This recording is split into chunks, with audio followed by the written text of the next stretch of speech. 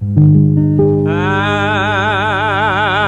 was standing. We had an old DeSoto, so low to the ground you couldn't hardly cross a manhole. You spent a lot of nights riding up and down the highway, feeding out over a paper sack.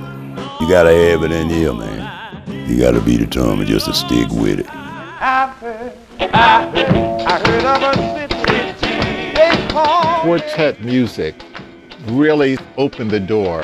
White folks loved them also. They would cross the tracks.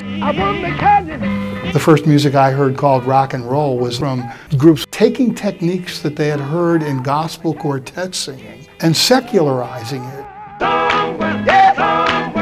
Every group tried to outdo the other and load on the emotion and the drama. I used to sit down and think of a lot of different ways to get over.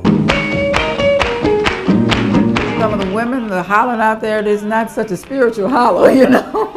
People shout, break down benches, knock out window panes, you know. It wasn't a matter how many was standing. It was how many was laid out.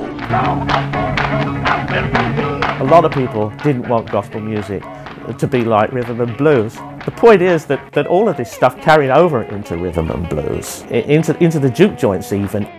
Secular record companies saw, hey, if we put secular words to this music, it might actually sell.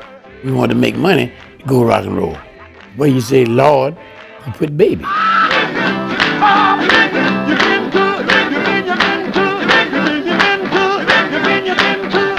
So good,